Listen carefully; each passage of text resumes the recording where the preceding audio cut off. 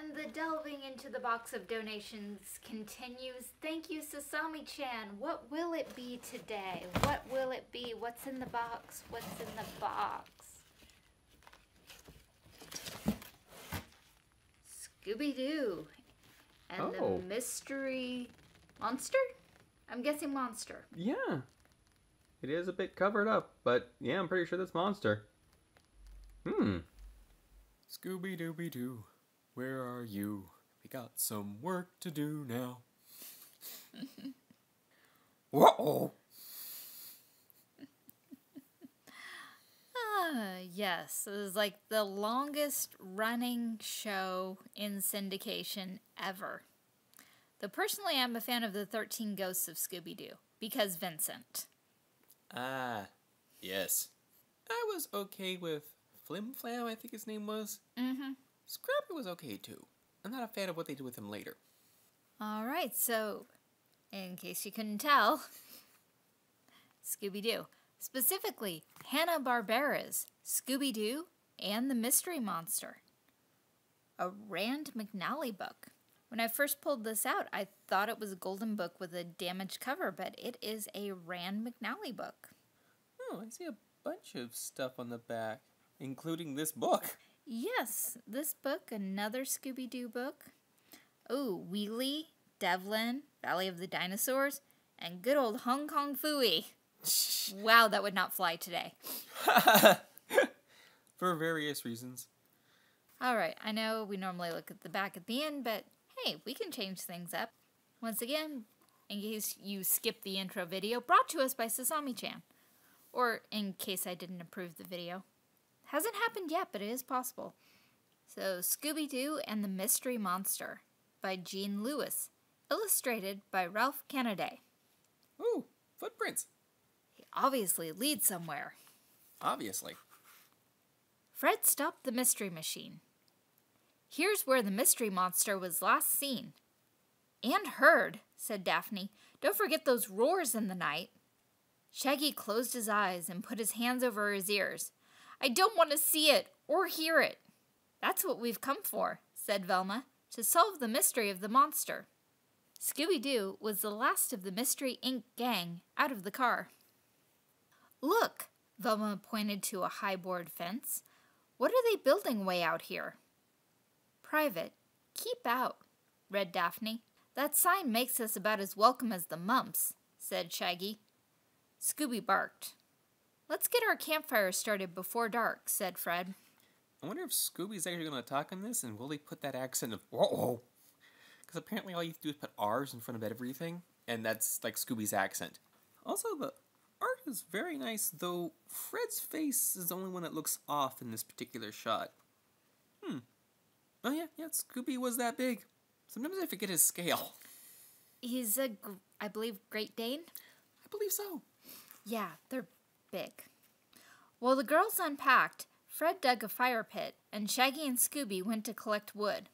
Soon Shaggy had an armful of sticks, and Scooby a mouthful of twigs, until he dropped them. Come on, Scooby, said Shaggy. No wood, no fire. No fire, no eats. But Scooby was sniffing the ground. Something more exciting than food? Said Shaggy, taking a look. Paw prints, he gasped. Big enough for a monster! Then they heard it. A tremendous roar. It is the monster! Yelped Shaggy as they raced back to the others. And yes, for anyone wondering, I'm not even going to try to do the voices here. No, because Shaggy's is kind of hard on the throat. I can't even do it because I don't picture it clearly enough. The gang had heard the roar too, and when Shaggy told them about the giant paw prints, they insisted on going back to look. There hasn't been an animal this big since the Stone Age, exclaimed Velma. Stone Age animal bones were found near here, remember? Said Daphne. Daphne's face just does not look right. I think they were meant to indicate she's looking down, but... It looks more like her eyes are closed. Mm-hmm. Bones, sure, said Fred, but a live, walking Stone Age monster? These are fresh prints. Scooby barked. He'd found a second trail of prints as big as the first. I'm trying to remember if there was actually any iteration of Scooby-Doo where Scooby didn't talk. Yeah. I do remember him barking in some episodes, but he did a lot more talking. Shaggy, you and Scooby follow this trail, said Fred. We'll stick with the first one. Suppose we find the monster, wailed Shaggy. Scooby-Doo, such a fun show. Also, they forgot to color in Scooby's nose there. Oh, yeah. Yep, they did. But the others were gone. Wait for me, Shaggy called to Scooby, who was ahead, tracking. In his hurry, Shaggy didn't see the edge of an abandoned pit until he fell in. Grabbing a dangling vine, he yelled for help. But by the time Scooby arrived, Shaggy had pulled himself out. Suddenly, Scooby jumped in the pit and began to dig excitedly. Okay. Also, apparently, in addition to having an iteration where Scooby didn't talk, we have an iteration where Scooby wasn't such a scaredy cat. That or he smelled something in particular. Scooby, get out of there, scolded Shaggy. Then something moved in the underbrush. Yoinks! The monster! Gasped Shaggy. But it was Fred and the girls, still following the monster's trail. Hey, Scooby's found a bone. A whopper, said Fred, shining his flash into the pit. Ah. I didn't realize we could abbreviate flashlight to flash. Also, I think I know what the person who's probably in a mask of a monster is after. This place is rich with fossils, so they want to make sure no one finds the fossils so they can get all the money for the fossils. By the way, finding fossils is not that... You don't get a lot of money for it. But if you're an archaeologist, you do get some money, but it's mostly to help fund your digs. Also, no, we have people wanting to make sure that the bones don't get found so they can build whatever they're going to build. Oh yeah, because the building sign, gotcha. Don't chew it, Scooby, said Velma. It may be a Stone Age bone, millions of years old. Maybe he'll swap it for this candy bar, said Shaggy, waving it at Scooby. That brought him up on the double. Scooby got the candy, and Velma got the bone. I see what's supposed to be the monster. Well, we'll see. We'll take it to the Natural History Museum, she said, wrapping it carefully in her sweater. Great, said Shaggy. Let's go right now. But what about the monster? Said Daphne.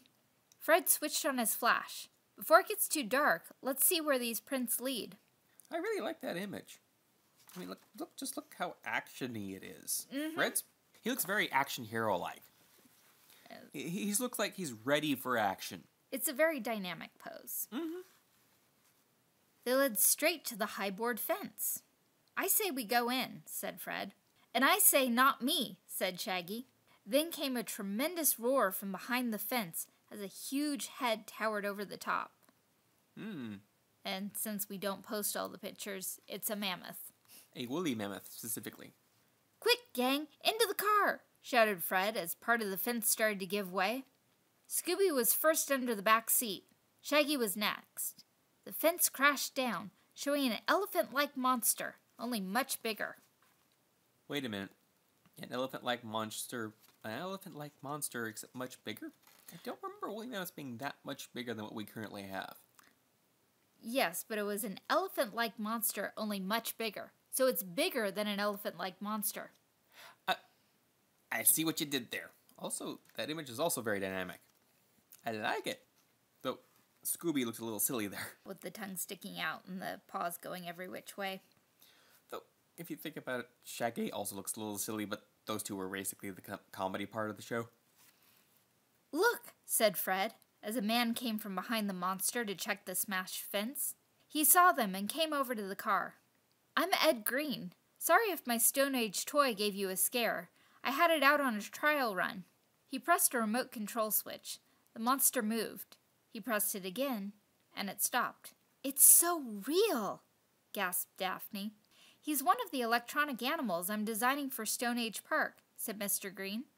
Is that what's being built here? Asked Fred. Mr. Green nodded. We picked this area because prehistoric animals like this mammoth lived here once. When Stone Age Park opens, you'll see how it was millions of years ago. Ah, so it's actually a good guy this time? Depends on what ticket prices are. Yeah! On opening day, Mr. Green gave the Mystery Ink Gang a special tour of Stone Age Park. "We've got a surprise for Scooby," he said. "Remember that bone he dug up?" "The museum people found the prehistoric animal skeleton it belonged to," said Velma. "The specific skeleton, or did they just identify the animal?" I don't know. They're like, "Oh, yeah, we had almost a complete skeleton. This is what we were missing." Oh, there's a lot of different prehistoric animals there. Mm-hmm.